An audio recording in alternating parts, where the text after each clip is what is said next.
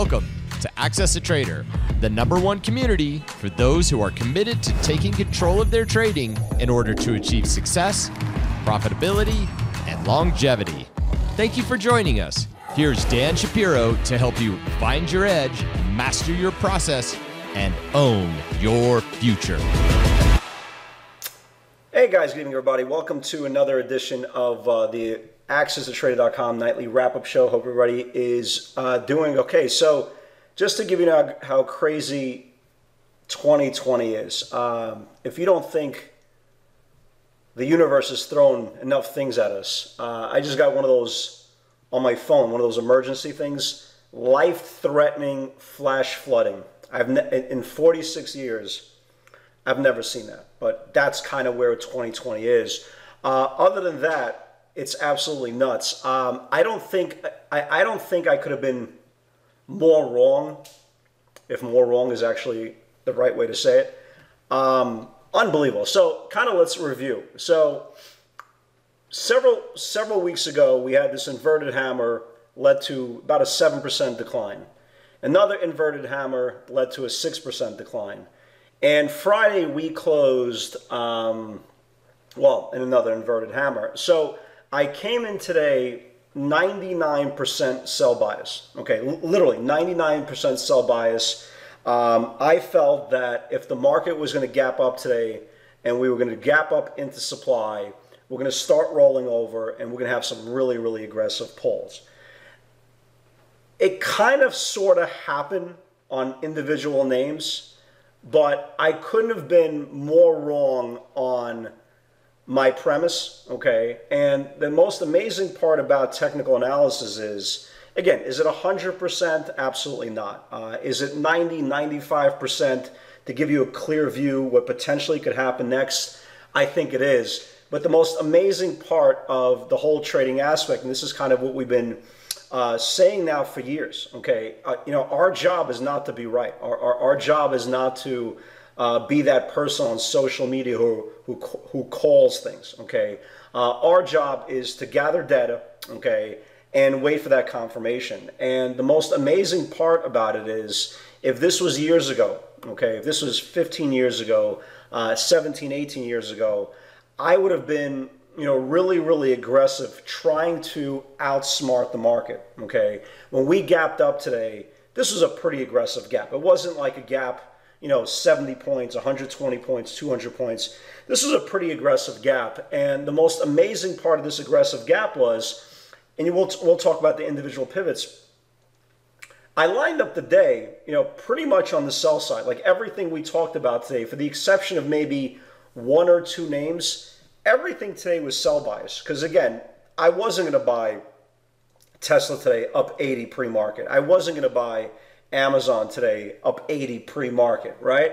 So I had a choice, okay? Either chase the price action, let the market play out, okay, and validate what I thought was going to be the right play, right? The right play of all the data that I gathered, or I could do the responsible thing, not get blinded by the light, and kind of wait for our spots. And this is what's great about trading. You don't need to be painted in your opinion, okay? It's not about being right. It's about being profitable. And the most important part is every single day, because I am pretty much going flat every night. The only thing I was holding for 4 days was my NET swing, which finally paid off today, which I was actually pretty happy about. But the idea that every single day we're gathering your information, we have an opinion. Again, if you're trading without an opinion, you're trading in the dark. You're trading, you're guessing, okay? You're trying to formulate an opinion on the fly based on price action that you're seeing now, not the data that you gathered from the previous trading day. And I've been saying this for years and years and years. It's okay to be wrong. Again, I'm wrong every single day. It's okay to be wrong theoretically, okay? It's okay to be wrong on your premise. It's okay to be wrong on your game plan. As long as you're not sitting there anticipating and forecasting and hoping and praying, as long as you're not wrong financially, it's okay, okay? It's okay. For some reason, a lot of traders they're in the camp that they believe that they need to be right. They need to impress somebody. They need to be that really smart person on social media. Nobody cares, okay? Nobody cares. It's not a contest to see who the smartest. If that was the contest, I'd come in last every single time. Again, king of the idiots. But again, it really does show you how, number one, if your game plan doesn't get confirmed, there's always the other side of the pivot, right? There's always the other side of the ledger. There's another information that you can possibly gauge that maybe you didn't see, or maybe you did, some other circumstances that could have popped up that you can take advantage of. Or if you are a responsible adult, if you don't see that happening and kind of leaving it alone, or you could just stay to the sidelines. And I thought today was such a tricky day because all I was sitting there and I was waiting for that pull, waiting for that pull, waiting for that pull. That pull did come. It did come, but it didn't come in the market. It came in individual names, NKLA and Shop. And the most ironic part, right? The most ironic part about the whole day, the only long position that I really liked as an entry gave the smallest move out of everything that we saw today, which was Roku. Again, I made like 70, 75 cents on it, whatever it is. But the point is, the market was completely crazy today. I was literally so confused. I was sitting there. I go, okay, the pull's going to come. I can't find anything to buy. The pull's going to come. The pull's going to come. And all you saw today was literally the most incredible thing I saw today in Tesla, right? Continuation in Amazon, right? Just going absolutely nuts. The euphoria right now is at all-time highs. I mean, literally all-time highs. And the question I have is, right, if you didn't like Tesla at 900 last week, or at 1020 where the stock broke out, several days later, well, what the hell are you doing paying $13.97, $20 after hours, okay, after a 166-point move? So again, there's a difference between gambling. There's a difference between being right and wrong. There's a difference between being a trader or a person who buys stocks. Again, the question is, which one are you? And the only person that could answer that question is you. Again, this is not, this is not a glamorous exhibition of knowledge or sounding smart. This is your money, okay? Put your money at the most advantageous area you can. If your premise is wrong, if your research does not match up to the price action, again, either go to the side, act responsible, but do not guess. That's the most important part. Do not guess. And the day actually turned out to be fine, actually more than fine. But again, the way it got there, very, very odd indeed. So let's talk about this, right? So right now, for the one time, right? For the one time that we've closed in the last 2 months on an inverted hammer, just a monster move, 260-point move on the NASDAQ composite. Again, I'm running out of words, but just unbelievable, just absolutely unbelievable. I've been long NET from last week. Finally, got upgraded today. Piper Jaffray gapped up like 67 cents, and I said, look, if this damn thing doesn't take out 52-week highs today, I'm going to be out of this thing. So we were long under 36. I sold the third today at 38, sold another third at 38.5, and my last third was at 39. Again, $3 runner on NET.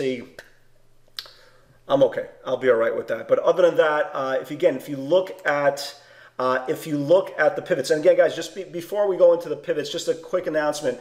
About a month ago, we did a Q&A, and I know a lot of you guys are option traders or new option traders.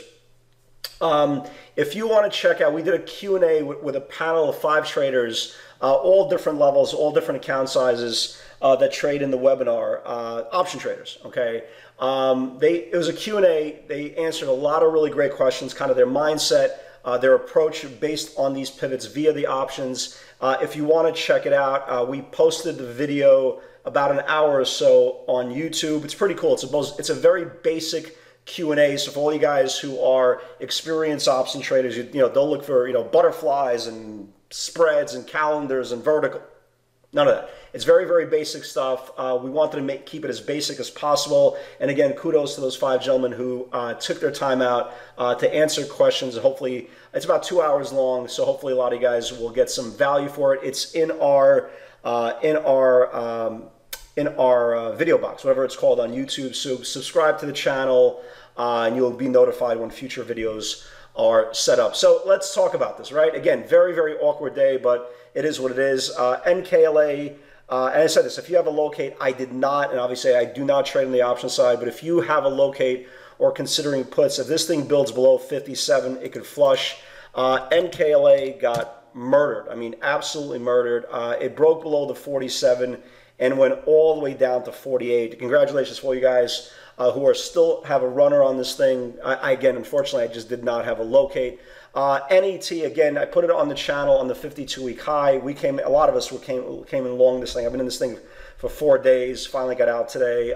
NET, 48, 50, 52-week high. If it builds, ran up to like 49 and a quarter and then kind of died out. Boeing, again, this is a perfect example how you don't cheat on your entries. Boeing was weak all morning, traded down to like 181 and change. And I said, don't anticipate the move. Don't forecast the trade. This is a stock that at any time you get some order flow to come in, the stock just goes the other way. And then the next thing you know, we started seeing really aggressive order flow coming in on Boeing. The 195 weeklies, the 197.50 weeklies, the 200 weeklies, the $220 weeklies we saw. So I kind of like Boeing tomorrow. There's a couple of areas that I definitely want to keep an eye out for tomorrow, but it is what it is. Roku, actually a nice move. 132.75. I caught a piece of this trade. 132.75, 133 needs to build. I was surprised. I was a little bit peeved that it didn't go more, right? So here was the 32.75 right here, and the first candle goes to like 34 and change, right? And I know it doesn't sound crazy, and it ultimately went to 36 from that 33 level. But considering what all these stocks were doing, Amazon and Tesla and Netflix, even Netflix got downgraded today, just absolutely exploded. I wasn't happy that I was in the one that just didn't explode, but again, may your worst trade be a green one. So Roku, it is what it is. But nice little move there. Look, again, we were watching for that 475 pivot. Obviously, never got there. BYND, I still like this 140. Again, you can see everything was pretty much to the downside today. I was waiting for a pull that just never came. And even Tesla, this is why we do second entries for experienced traders only. 1270 if it builds below can flush. So it takes out 1270, puts in a low of 1266, then rallies back, and that's that 1266 was the second entry for confirmation. Just again, it never got down there. Again, just to show you how crazy that was. Literally the low of the day. NKLA again destroyed. Take on the way down, 54. Forget about 54. This thing went down to 47. NET take on the way up. And this is where definitely the biggest move of the day to the downside. Shop, 1027. If it builds below, can flush. Shop got hit. I mean, really, really hard. Congratulations to all you guys who caught this thing. So this was the 1027 right here. 1022 was Friday's low. It took out 27, took out 22. I said there's a shot it gets down to 990. It traded down to 983. Really big move. I mean, really, really big move. But again, considering what's going on in the market, pretty. It really did show a lot of. Did really show a lot of weakness here. NET again, new highs. Roku again went to that 36 area. But again, I thought this would be a bigger move considering. Still valid. Again, you can see there were literally all shorts. That I was putting in the channel, AAL, and again, here is Shop. And I said, and look, any close below 990 can get hit. Get it closed 984. So I think there's lower prices there. Nice smack there. NKLA, next support 46. Like I said, 990 might see that today. It actually got down to 984. So again, not the day, definitely not the day that I was looking for, right, as far as value. Again, big moves. I was very confused most of the day, and again, I'm not I'm not embarrassed to say so. Again, the whole key to this game is to be mentally sharp, to understand and confirm the price action. Who cares?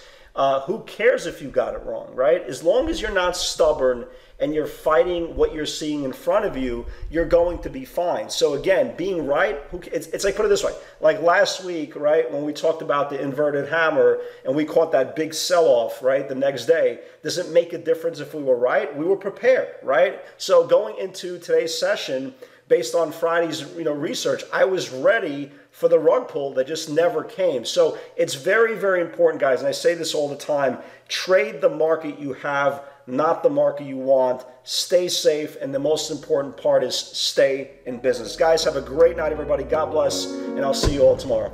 Congratulations for putting in the time to take control of your trading. You're one step closer to owning your future and achieving the success you desire. Want daily trade ideas directly from Dan, straight off his personal watch list? Unlock our free PS60 Vault, where you'll get nightly updates on pivot opportunities we're watching for the next day's session. Click the link in the description to get started today.